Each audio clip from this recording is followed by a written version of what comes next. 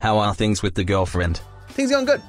Speaking of my girlfriend though, while the overwhelming majority of people have been very supportive of me spending time with her and doing other things in the real world, some people haven't been so. This comment stood out to me because the person took the time to @ me on Twitter. I don't read hate comments all that much, but if you @ me, I will probably see your comment, right? This person named Narkle says, imagine you were once an awesome and great GTA 5 content creator named Dark Viper EU, adding me, until you finally got a girlfriend in your life, and now you can't really do anything but bore your audience with just stories about your girlfriend, which nobody cares about. I mean, reading the comments on those stories, there's a lot of people who really do care about it. But like, even if you felt these feelings, what kind of asshole would express them? This motherfucker over here, being happy, doing things. How dare he do these things? Like, because I can understand people feeling that way. If they aren't interested in this, or they feel like I'm not making as much content and feeling disappointed, I can totally understand feeling that way, but expressing it and adding me on Twitter to tell me it, very strange. Typically, I have so much stuff that hasn't been edited that there was heaps of content coming out that you don't have to worry. I'm still working out the work-life balance of how to manage things. But to this tweet, I said, now this is the A-grade bitter hater energy I can get behind. Bravo. Because it was just on next level hater energy. What surprised me though was I think this guy went to sleep after tweeting this because I drew attention to his tweet, right? It got 83,000 views. So obviously it got some comments from my viewers, 76 of them. And so he says to all these comments, God forbid content creators these days are criticized for their recent content, but you are indirectly revealing how truly toxic their followers are. Nowhere have I said that I hate Dark Viper EU, but criticism from a viewer is immediately met with hate by his toxic fans. Apparently, that old adage of takes one to know one does not apply here. That wasn't criticism, that was the most toxic fucking shit I've ever goddamn seen. You shouldn't be surprised that when you come to a party with toxicity, people are gonna be toxic back. And I'll be real with you, I don't think people are that toxic to him. As Vader says here, he is happy, so as we are sometimes, it's not about the content, it's about life of the creator. For someone to fall so low to hating on a man who has a girlfriend, I've been watching Matt for like 2 to 3 years now, and I still remember him talking about his loneliness. Now that he has someone, I and most people will agree we are here for him and have nothing against his stories. Now I want to highlight this one because I am not, nor have I ever been, lonely. This is a common misconception that people have when I talk about how I might not have close friends or whatever. Like I have a lot of work friends or people that support me that I can talk to in DMs and ask favors of, and people I hang out with and stuff and blah, blah, blah.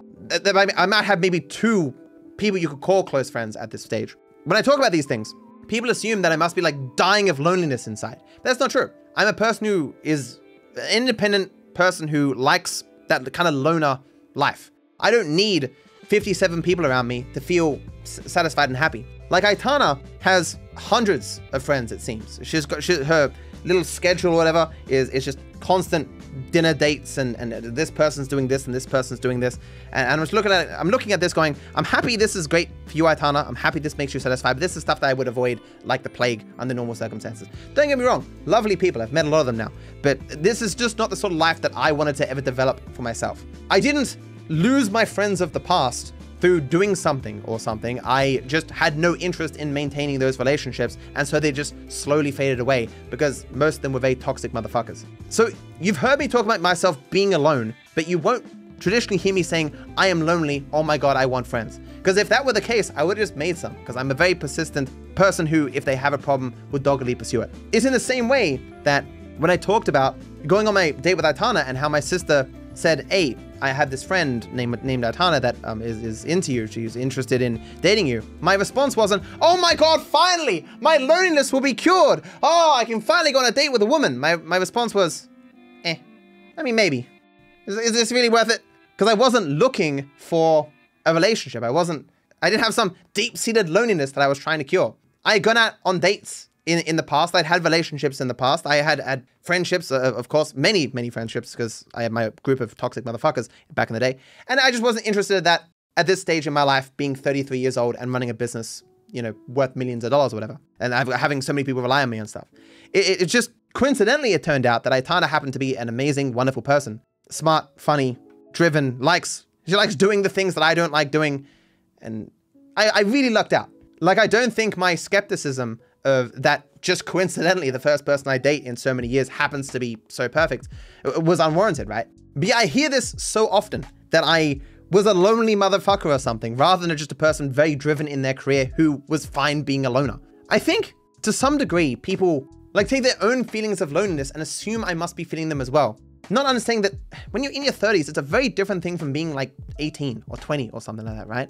And being a famous YouTuber with hundreds of thousands, millions of people who like you and support you and say nice things about you, and having a wonderful dedicated team of people who help me with all kinds of things, programming, writing, editing, all my moderators helping me with stuff. This large group of people that I can trust to varying degrees for different things that I want of them. Like there are people who have my passwords for my social medias. I've just given them to them. I've got like a dozen people who have editor access for most of my channels. My mods know where I live and know my phone number. When you have this sort of support network that is not traditional in terms of like, I can't call one of these people and say, hey, let's go to the movies. But having that is a significant thing and has been very wonderful in my life. All these people are great. And so this idea, again, of Dark Viper EU is lonely, is just without any basis. Most of the time when I spoke about, for example, not being in a relationship, it was in part questioning whether I was correct to not be that interested in these things. And that, 5 years down the line, I'd be even older than I am now, and I'd be less equipped to date and find these people and stuff, because generally speaking, it is far easier to find friends or close friends, people with your similar interests around you, and a long-term partner when you're younger. Like you want to do that in your 20s, ideally. There's an expression, which is probably impolite to say, but it did apply to me, is if you haven't found someone by the time you hit 30, something has gone wrong. Either that or you just haven't tried. I know that's impolite to say, but usually it happens by the time you're 30 if you're actually pursuing it. So I kind of went all over the place with that ramble, but I hope you get what I'm saying. I'm sorry to everyone who's disappointed that I'm not able to do as much, but as time goes on, I think you'll find that having Aitano in my life will actually be of benefit in terms of me being able to make better content and more stuff. Yeah, so things are going good for me, and I'm sorry if I've led any of you to any misconceptions. And to be clear, no one hate on this Nanacle dude. I assume he's got stuff going on in his life, and maybe I shouldn't have highlighted this comment and given him such negative attention. I just found it really funny. Stop! Now that I have your attention, hit the like and subscribe button. Thank you. I wish you all the best.